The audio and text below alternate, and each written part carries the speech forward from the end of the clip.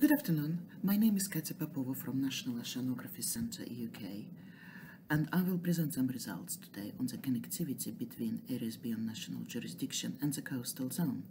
And first of all, I would like to acknowledge my co-authors, David Wasden and Warwick Sauer from Rhodes University in South Africa, and SM Mohammed from International Institute for Environment and Development. Ocean ecological connectivity is a very complex natural phenomena which links various components of marine ecosystem in time and space. And in our case, we consider linkages between areas beyond national jurisdictions and coastal zone. So ecological connectivity happens via two main mechanisms. First of all, it's active or migratory connectivity. Lots of marine species migrate via large distances. And also there is passive connectivity, which spread around ocean larvae, which is nearly passive substance, part of its life stages. And this passive connectivity happens via very energetic ocean currents.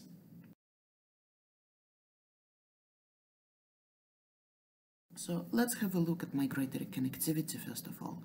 So this map shows a compilation of the recent data on migratory marine species such as tuna, sharks, turtles. So the main things to take from this plot is that migratory species are quite ubiquitous in the ocean, and they do straddle both high seas and coastal zones. What about ocean circulation connectivity?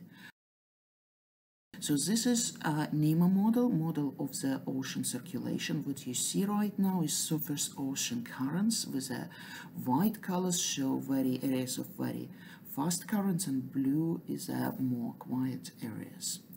So this is just ocean velocity. To understand how tightly areas are connected, we use Lagrangian approach. So what we do, we take this ocean model, ocean currents, and we begin to drop imaginary little floats, like you can see here, those white floats. We drop them into our modeled ocean as a virtual reality, and we track how long it takes them to connect one areas to another. So if we, for example, want to be on the coast somewhere here, we can use trajectory of this float to calculate where our water on the coastal zone came from and how long it took it to get there. And we did this for all maritime least developed countries around the world.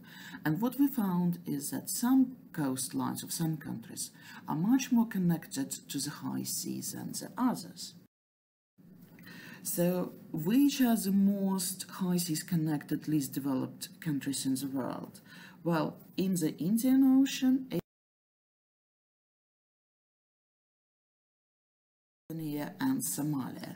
So what you see on the picture is what we call a circulation footprint. So imagine that we are on a coastal zone of Somalia, and someone begin to throw imaginary floats in the high seas, and that floats go with the currents, and some of them begin to arrive to Somalia coastline. So colors show how long it takes to the float to reach from high seas to the coastal zone. So when you're in this purple area, connection takes about 1 month. So when you're in a red area, connection to the coastal zone to Somalia take around 6 months. So in the Indian Ocean, and it is Somalia and Tanzania which are most connected countries. And in general, Indian Ocean is the most connected ocean in the world due to its very, very energetic and seasonally reversing monsoon circulation.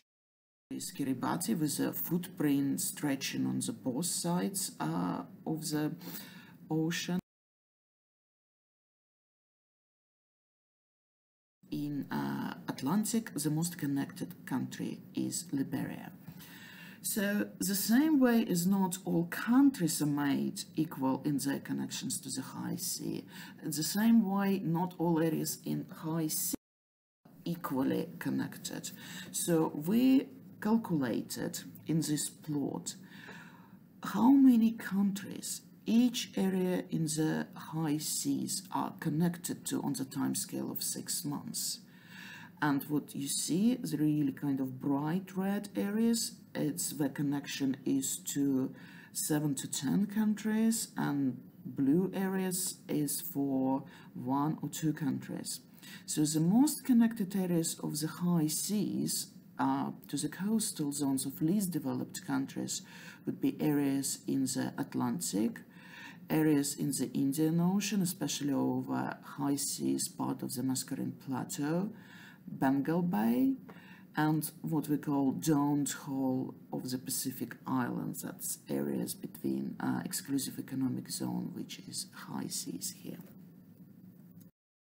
Areas beyond national jurisdictions have tight ecological connectivity to the coastal waters. So high seas are not those remote inconsequential areas.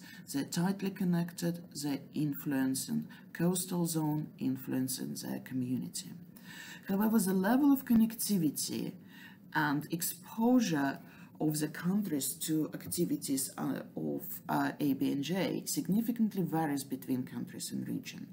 And some coastal states are more impacted by human activities in the areas beyond national jurisdictions than others. But the most important conclusion is that current debate on criteria to identify marine managed and marine protected areas in the areas beyond national jurisdiction often focus on the ecological and biological significance of this area in question. So what we argue in this study is that criteria for establishing marine protected areas in the high seas must include potential socio-economic benefits for vulnerable coastal community, not only affected by this area, but downstream of this area. So it is importance of the downstream zone of influence via ecological connectivity is the main conclusion of this. Can be found in the following publications, which are shown on the screen right now. It's a recent paper in Marine Policy and Ecological Connectivity between Areas Beyond National Jurisdiction and Coastal Waters, and also in a policy brief, So Far Yet So Closed, Ecological Connectivity between Areas Beyond National Jurisdictions and Territorial Waters. Both publications are in open access. Using links below, you can get the full text. Thank you very much, and please ask if you have any questions.